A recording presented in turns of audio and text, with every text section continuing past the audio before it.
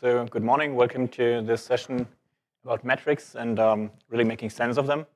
And what I mean with metrics is really everything in Prometheus, like every metric that an application exposes to Prometheus, that a cluster, Kubernetes OpenShift cluster exposes, that is scraped by Prometheus for later use. How does that later use look like? So how can you best consume those metrics? So I'll be showing a bunch of tools that we're using in our team to make sense of the metrics, and in the end I will also show us a short POC that I'm currently experimenting with. So I hope the POC and the network connection will be fine for that.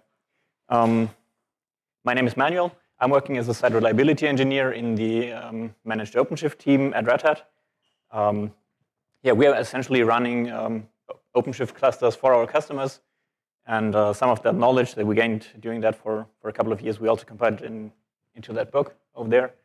If you have a Red Hat developer account, you can read that online if you're interested. In the previous life, I've been also working at a proprietary software company building analytics tools for businesses. I only mention that here because it tells you a bit of the story of why I'm here now today talking about metrics.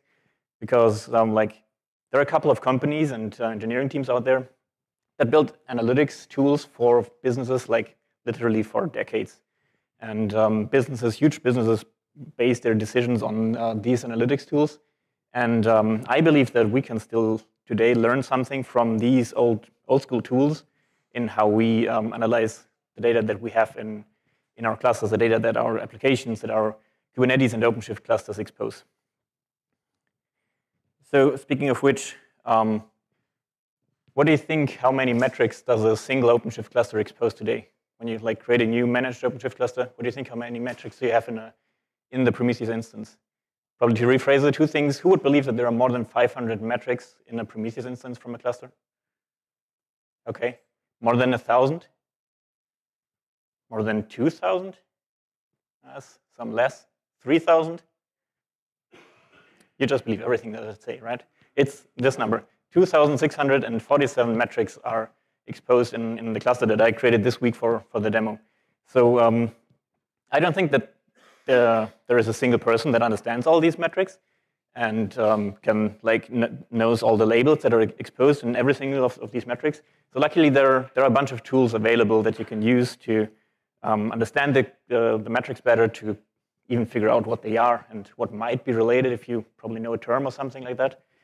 So I'll be showing you a bunch of tools that we use in the SRE team when we craft new queries for our SLOs, for our alerts, or just for ad hoc analysis in some of the clusters.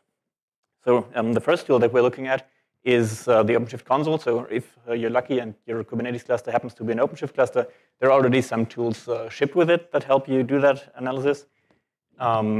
And let me quickly from there. That's not the it is, but it's not what I wanted to show. Okay, so there's this Observe tab, and there are some nice dashboards ready to use that are built by the web console team, I think, or by the observability team.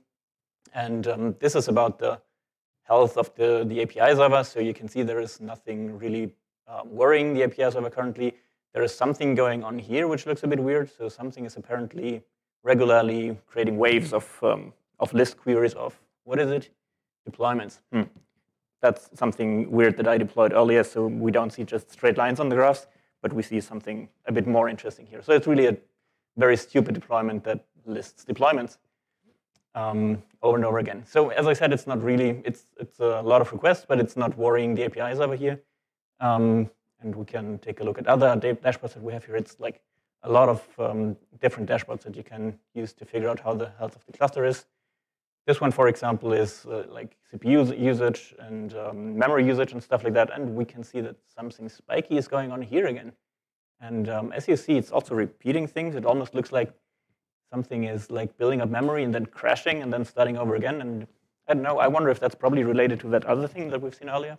So probably we want to inspect it here and figure out what's going on. And now you see the raw query that's behind that dashboard. And if you wanted to correlate that, you can add another query, like the one that we've seen earlier probably, which is something API.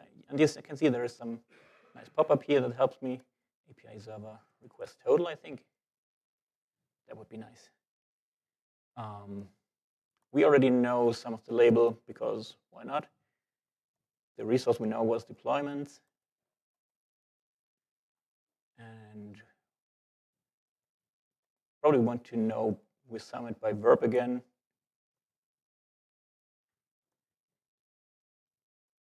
And we happen to know that we need to use a rate. Okay.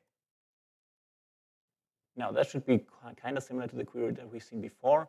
And by adding that here, we don't see anything because like both the queries over here, but they have a very different scale. So let's turn off this metric. And then you can see that it's actually related. And it's the same thing that's like, it's building up requests and then it's crashing and then the rate is going down again. So this is nice. But if you wanted to like manifest those queries now in your own dashboard, like for different metrics probably about your application, I don't think that's possible, like integrated in the console today. So what we use is Grafana, which is, do I have a slide about Grafana? I think it's just a screenshot. So okay, so the next tool we want to look at is Grafana. That is also, it's not right away integrated with OpenShift, but it's kind of easy to install. So you can install it with the Grafana operator on any Kubernetes cluster. And again, if you happen to run an OpenShift cluster, it's pretty easy because it's on the operator hub. You can install it from here. And I already did that earlier. And then you can see it here. You can create a Grafana instance, and it will just create a Grafana. You can connect it to your cluster Prometheus, which I also did earlier using a Grafana data source CR. And then you can create dashboards on the Grafana. This is what an example dashboard looks like that I just deployed from some example tutorial. And yeah, as you can see, you can create all kinds of different graphs and add them to your dashboard here. And this one looks familiar. It's API server, and you can already see those waves in there, right? If we wanted to change the query that's behind that, we could also do that, like change the dashboard here. For example, if we wanted to restrict it again to the resources that we did earlier, just to show what you can do here. Okay, like that, and you can see that it's a different thing. And what's really nice about the fact that we've been deploying it with an operator is that you can now use the data behind that dashboard, not the data, but the definition of it here. And again, using the operator, you can deploy the dashboard. So you can manage the dashboard that is shown in the Grafana operator as code in your GitHub repository and automatically deploy it. Like when you update it, you export that JSON model here, put it in your Git repository, and then automatically deploy that to your cluster so you can manage it. I'm not sure how a code review process would look like for that auto-generated JSON here, but it's still something that you can do to kind of store your dashboards. Okay, but for like the crafting the query itself, I personally prefer a different tool than the Grafana editor is great. You can you also have some query builder and stuff like that, but there is also a different tool that I personally prefer, which feels more a bit of like an IDE for Grafana queries, and that is PromLens. It's created by Julius Falls, one of the creators of Prometheus, so to speak. It's open source in the meantime, so you can also deploy that to your cluster. And yeah, I show you how that looks like here. The fun thing, or the nice thing about PromLens is that it also plays nicely with Grafana.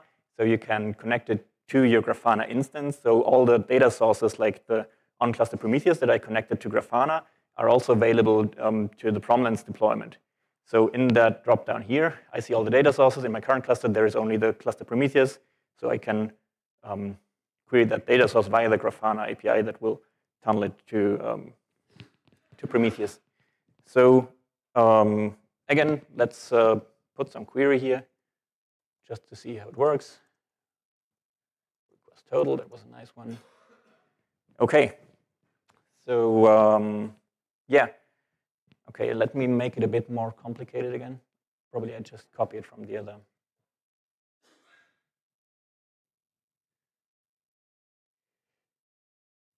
thing here to show you what it can do. It's buggy now. Total. Like that? Okay. So what's really nice about Prominence is that it explains the query to you. So it shows a tree, which is nice when it gets more complex. And in that tree, you can also see when like a certain part of your query is slowing down the whole thing. You can see which part of the query took what amount of time, or if one of the part of the query doesn't return any result, and out of a sudden your whole query returns an empty result. It will show you which part of the query returned how many results, so you can like better debug what's going on with your query. And what's also a nice feature is for collaboration, you can also create a shareable link, send it to a colleague, and to show the query, to collaborate on the query, and kind of work together on it. Which is, I think, also a nice thing. And then when you're done, you copy the query and put it on your dashboard. And that's it. OK, so this is about like creating all the queries. What I have now for you is kind of a short dia show of queries that we have and that we actually use, which I think show how complex PromQL queries can be. And I don't know, who of you has like, at least once created a PromQL query? OK, nice. Who has like worked more than a day on a single PromQL query?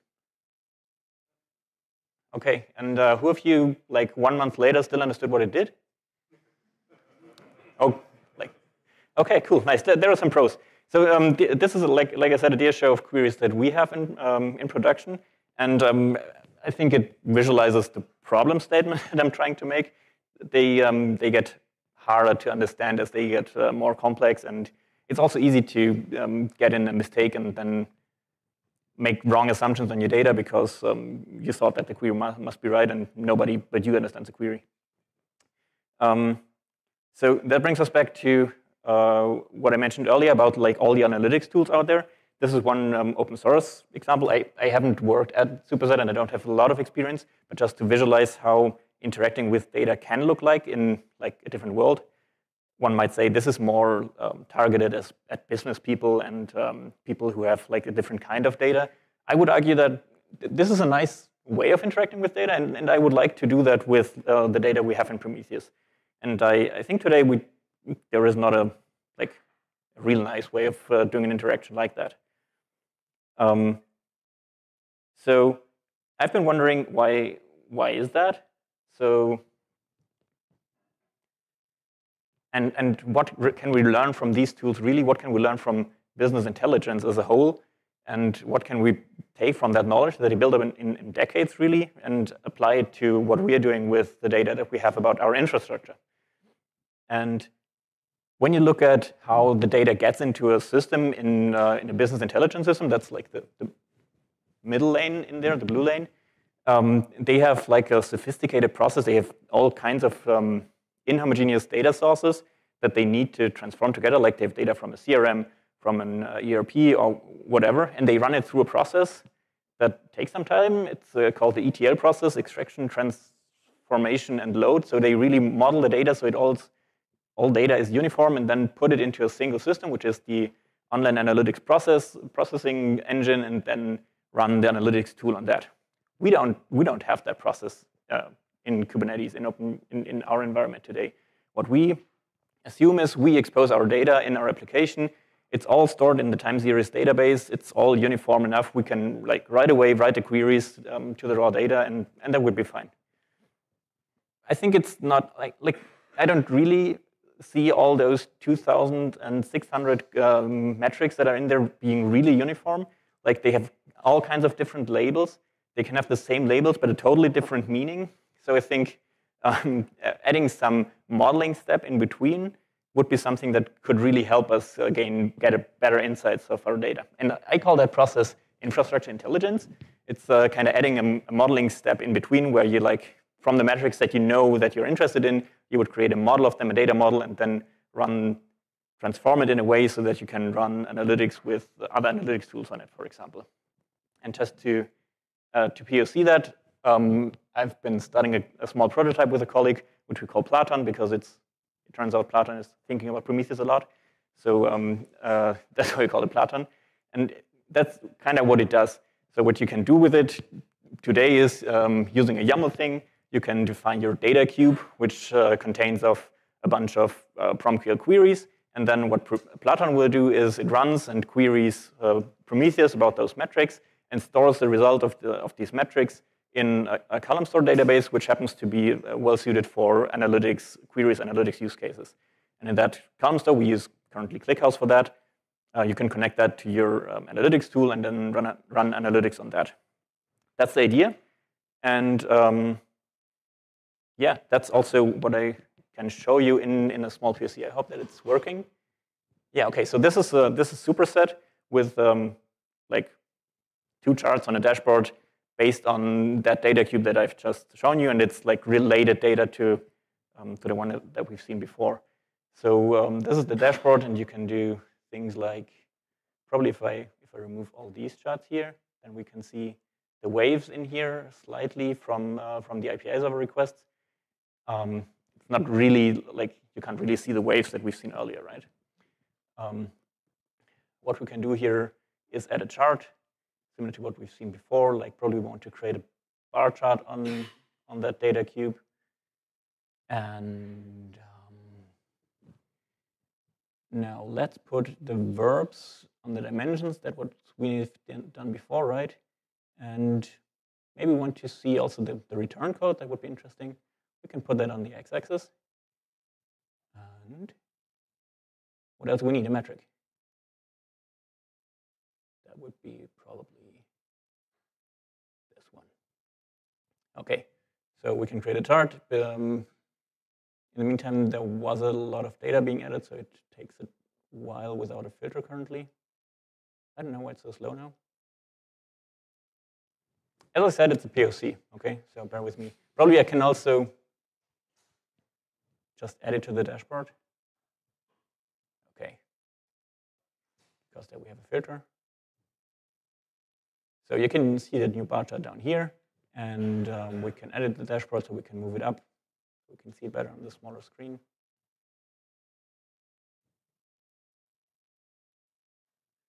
Okay, and now, as we've seen in that nice video before, I can now click here on list, and then it should filter all the other graphs, and then you can see like those little waves. As you can also see that the memory consumption is now 0 because that data is not cannot be correlated to the requests that we're making really, so that needs to be distinguished. Although the data of the 2 metrics is stored in the same single table, so if there are joint labels, you can also join them together and then make correlations between metrics. That's kind of the idea behind all that, right?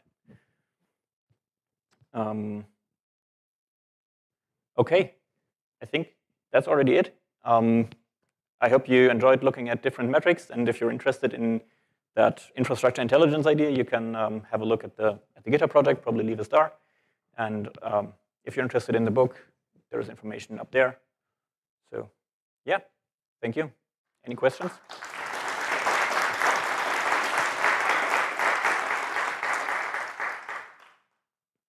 Are there any questions? Yep.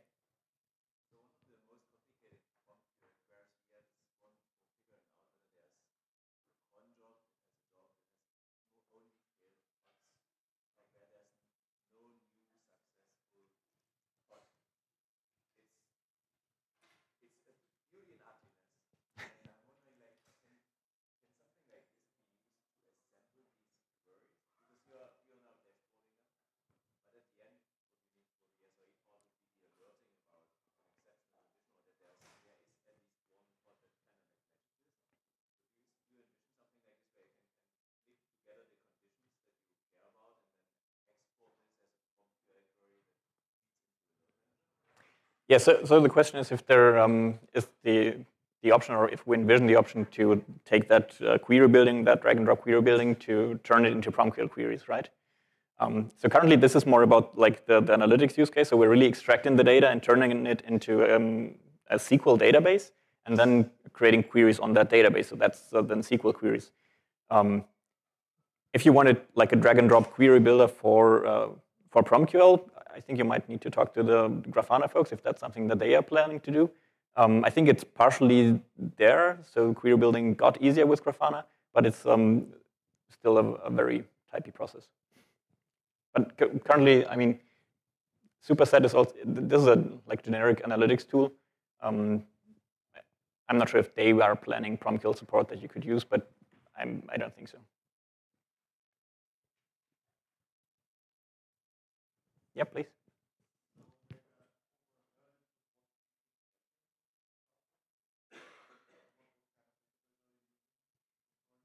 Yeah, so the question is what the database backend is behind Platon. What we're using today in that prototype is ClickHouse, which is an open source column store.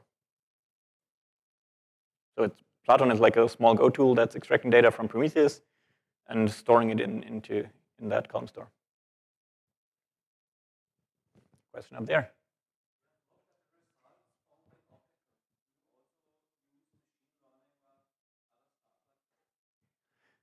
So the question was if we're using machine learning on that data. We're not doing that today, but that's one of the nice parts of doing that. Like you can leverage the functionality that you have in analytics tools, and some of them I know have machine learning capabilities and stuff like that. I think there's even something like predictive analytics in Superset. So if your tool supports that already, if you have the data in a database that can be consumed by a different analytics tool, you can leverage those functions without them being implemented somewhere in the core or re-implemented in, I don't know, Prometheus or wherever.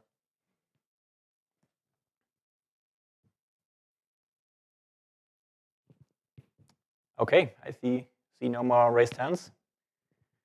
Then thanks for your attention.